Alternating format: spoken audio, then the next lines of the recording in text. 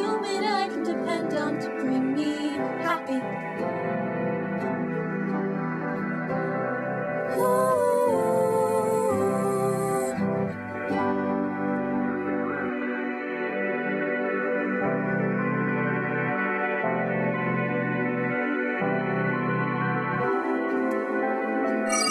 Thank you, happy.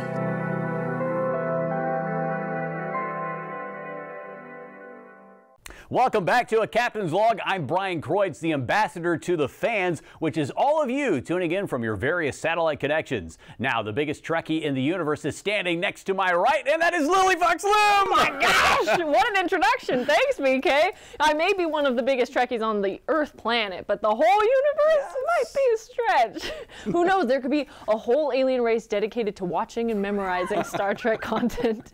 But either way, I'll take the compliments. All right, Thank absolutely. you. No problem, Lils. Well, if Star Trek obsessed alien race like that doesn't exist out in the universe, then I hope they too are tuning into our show from their very distant satellite connection.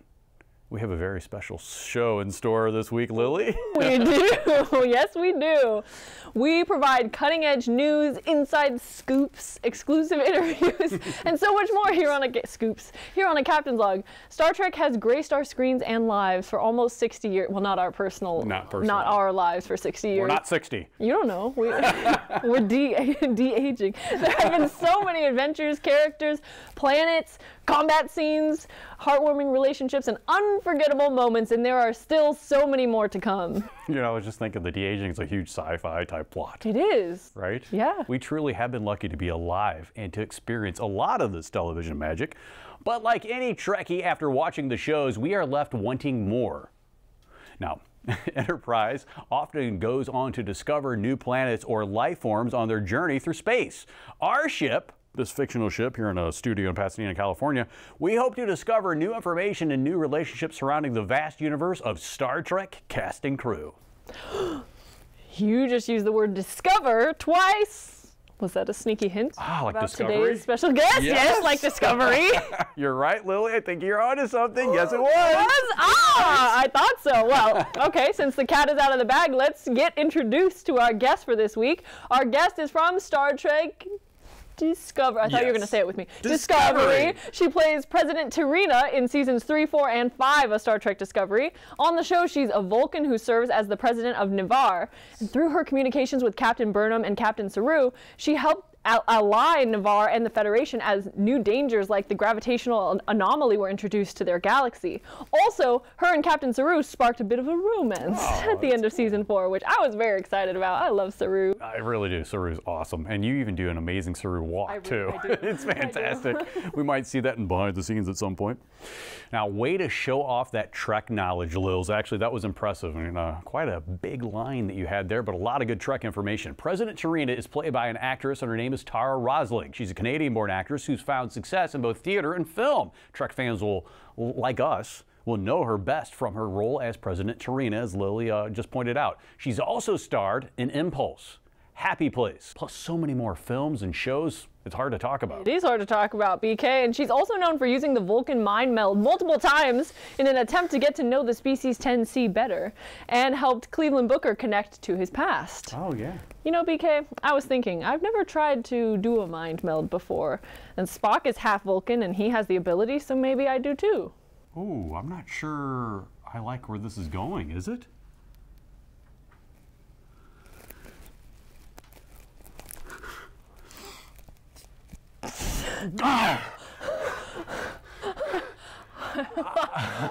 What is I saw what you saw. You saw what I seen? I see your mind. Yes. Oh my gosh, I see what's our in your minds mind. became one. This is a real mind melt. You know, I know you've portrayed a Vulcan before and had the pointed ears, but I thought it was. I didn't really think I could do that. You did it. You did it. Wow.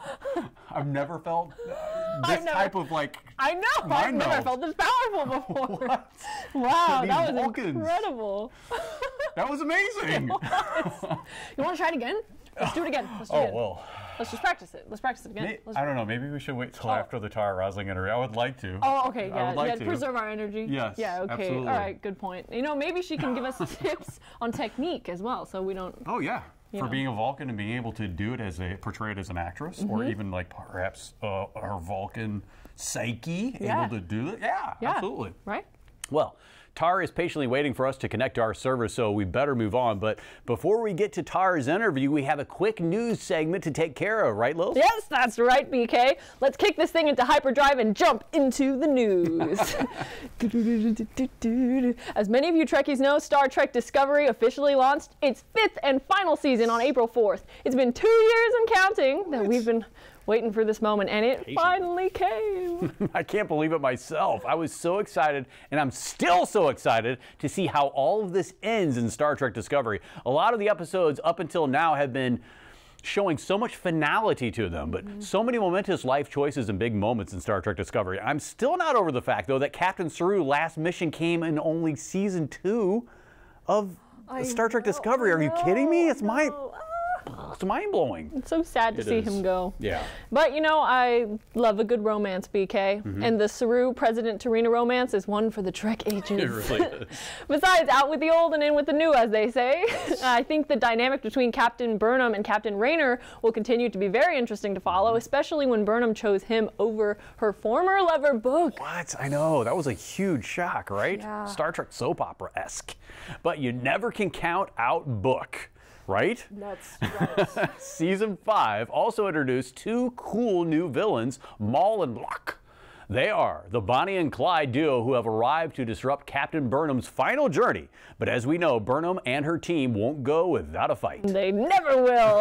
Right, BK? That's right. Also, the Federation has Fred, a Soong-type synthetic, who is a merchant and fence on the planet Kamau. That's cool. Who knows how influential he can be in taking future episodes to take down Mole and Locke. Yes. I just love Discovery so much. I really never want it to end. I know! But all good things must come to an end. That's true. And besides, there's a spin-off series called Starfleet Academy, which most likely features fan favorite Lieutenant Sylvia Tilly. And I know how much you love Tilly, BK. Absolutely.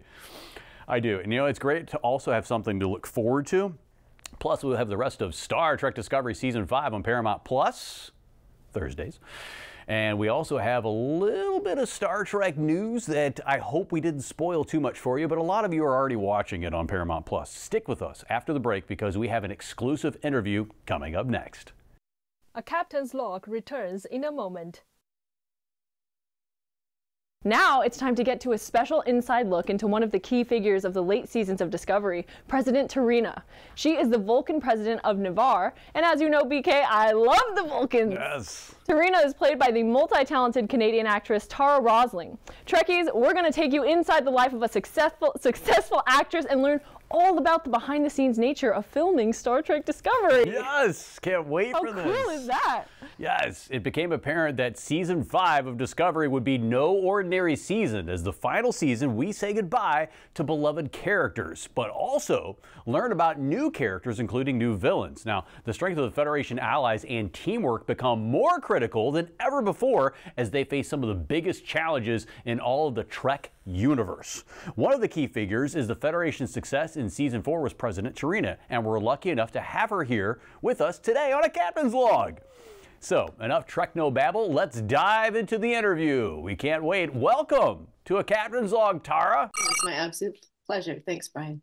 Now, Tara, as you studied acting in college at York University in Toronto, I assume that you decided from a very young age that you wanted to be an actress. When did you start pursuing that dream, and what kind of training did you have growing up in the Vancouver area? I decided when I was 13 that acting was what I wanted to pursue. I had like a hunch that I wanted to explore it a little bit, and we didn't have a lot of money when I was growing up, so my grandmother and my mom, I grew up with a single mom, for my birthday, they gifted me some acting classes at like some kind of, I don't remember the name of the school, but it was in downtown Vancouver.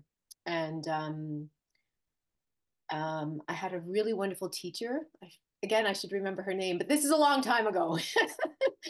And we were working on monologues, and just by some very subtle direction, I had I describe it as a life-altering experience where I was so inspired by the work that we were doing in the class that I decided then and there that that's what I wanted to pursue. It was just so, I guess I felt like I was on fire, and it was a monologue from Antigone. I don't know if you're familiar with that story.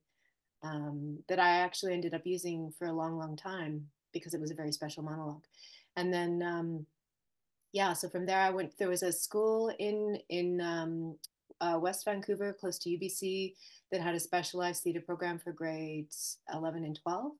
And then from there, I auditioned, and I ended up at York University to do the BFA program in theater. In '88, I went in.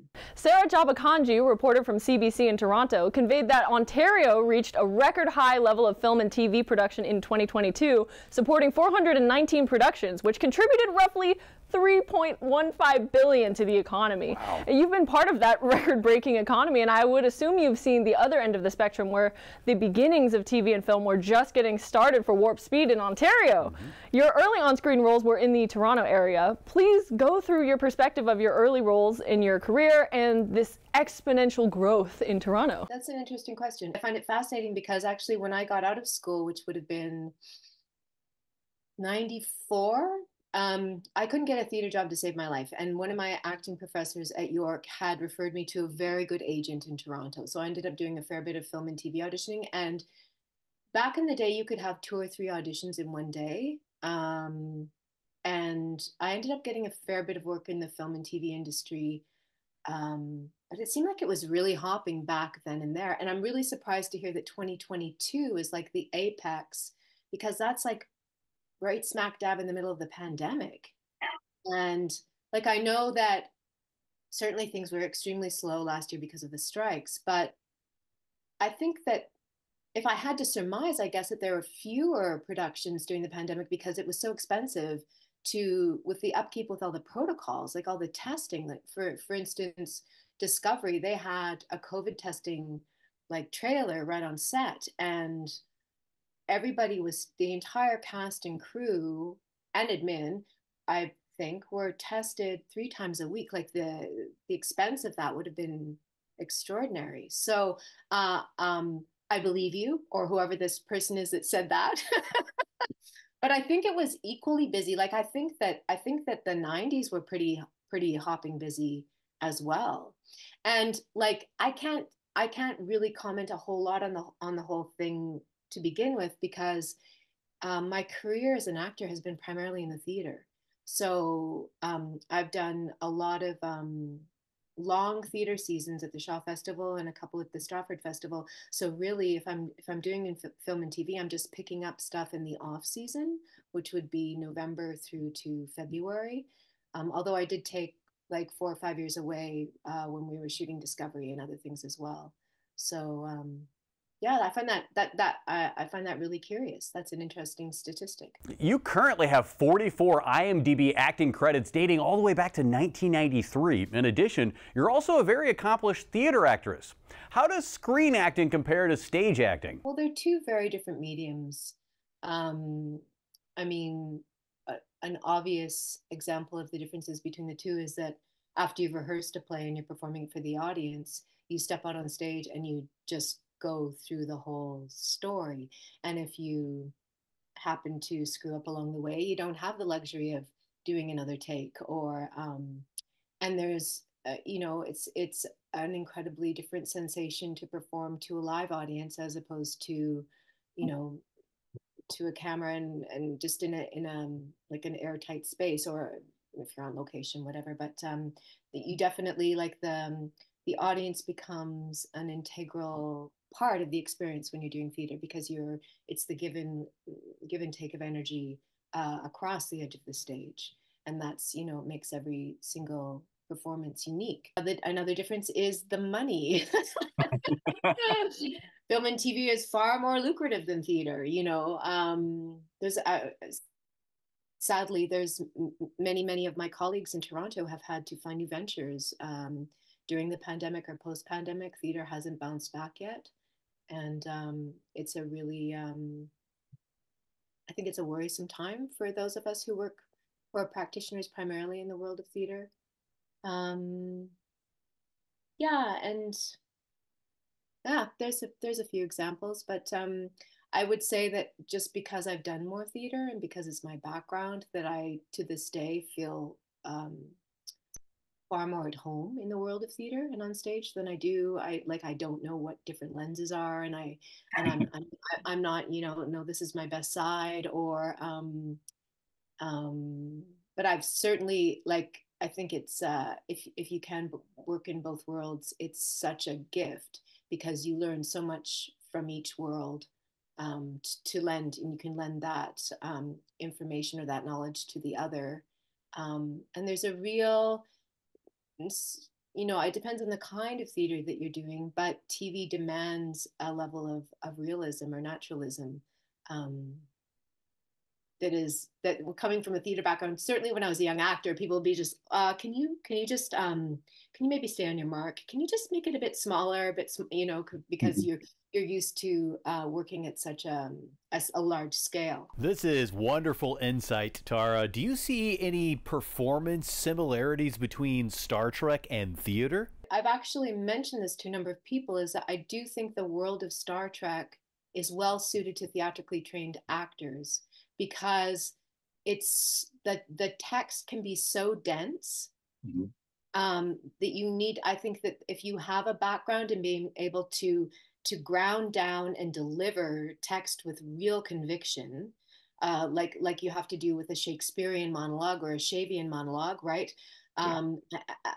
And the characters are, some are larger than life. And so absolutely, I think there's a beautiful overlapping between the world of Star Trek and the world of theater. And I have to ask, what is your favorite memory of Hollywood, on or off screen, since we're here in LA? I like to ask. I did spend some time in LA. It was after I did, there was a new version of The Taking of Pelham 123. It was like a remake of that old film. And on the film, or the movie of the week, there was Vincent D'Onofrio, and his manager was around a lot. And so he offered to represent me. And I was like, oh, this is an opportunity. I felt like if I didn't explore it, that I would have regretted it. Yeah. So I, sold all my earthly belongings and packed up this beater piece of car that I bought, and drove down with a boyfriend, and we lived. Here's a story for you. So my boyfriend at the time, Chris Heyerdahl, Alice Krige was his friend, and we stayed in her guest house in Malibu. and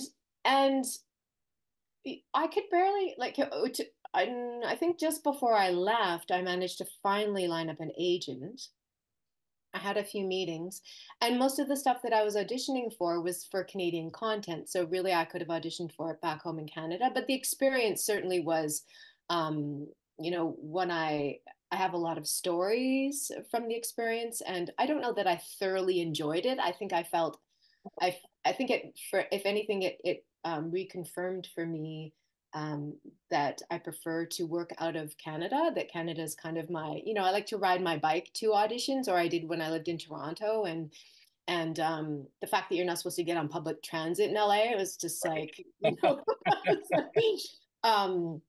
but yeah, it was a wild experience. But no, I've never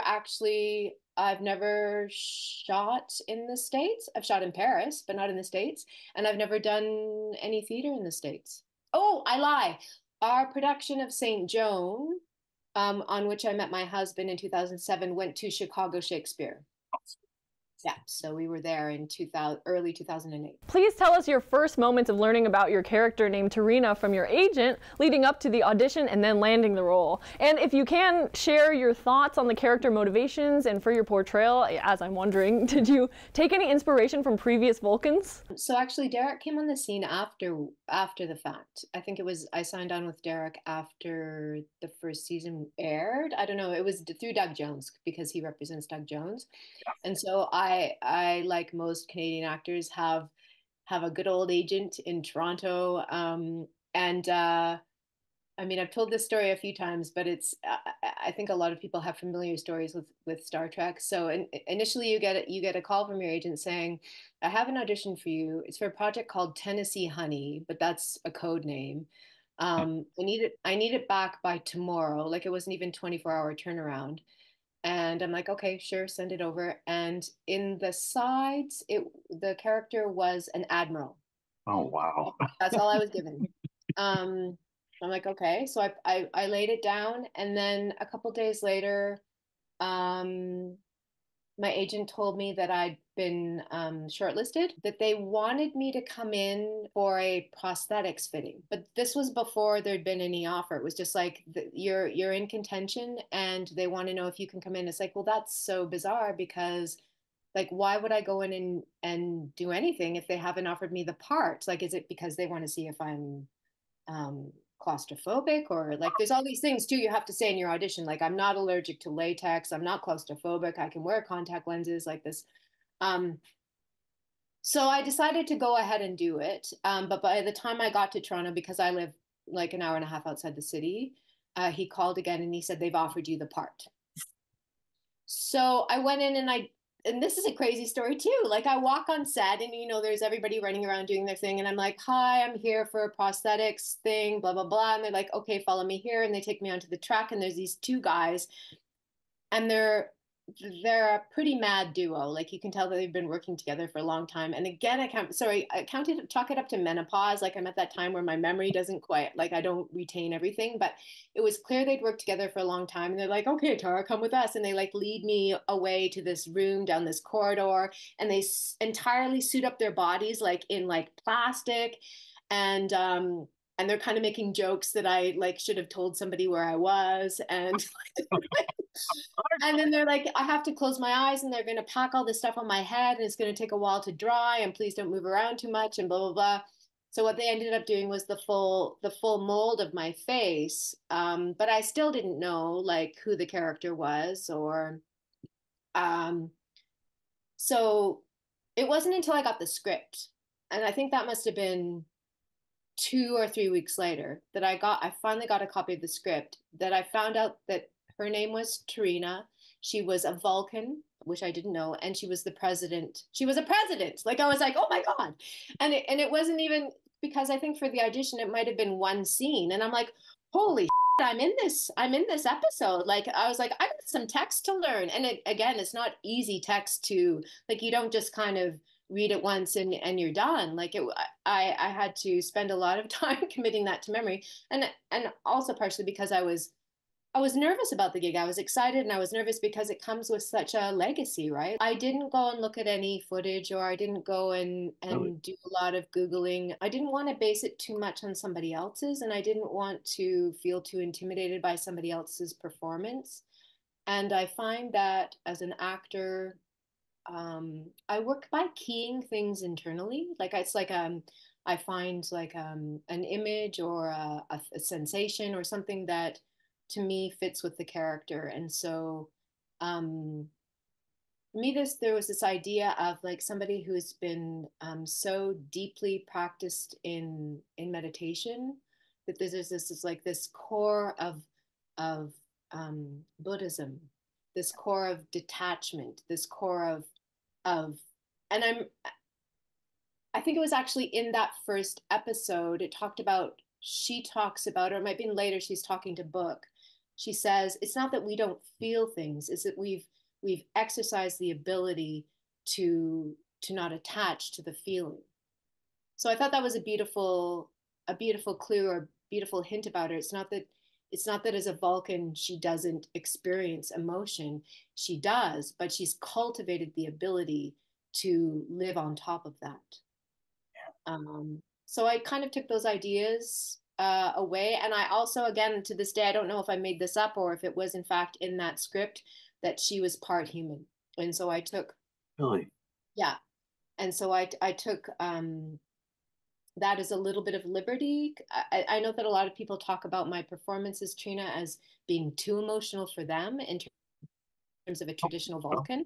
But I felt that there was a little bit, that there was an emotional life or an emotional intelligence, and then this very, very cultivated meditative being that guided the entirety of the creature, or if that makes sense. Unification 3 is a worthy sequel to Star Trek The Next Generation's 25th anniversary two-part episode. Now, the Discovery episode neatly ties together eras of Star Trek while effectively progressing the story, and it does honor and continue the legacy of Vulcan-Romulan reunification. In this episode, a first for your character, Tarina, she was swayed by Burnham's honest argument that the Federation could be entrusted to use the SB-19 data for the greater good. Now, Tarina, your character, had the data delivered to the USS Discovery and expressed to Captain Saru her receptiveness towards further communications. This is a pivotal moment I distinctly remember, as do viewers. I'm sure they do as well.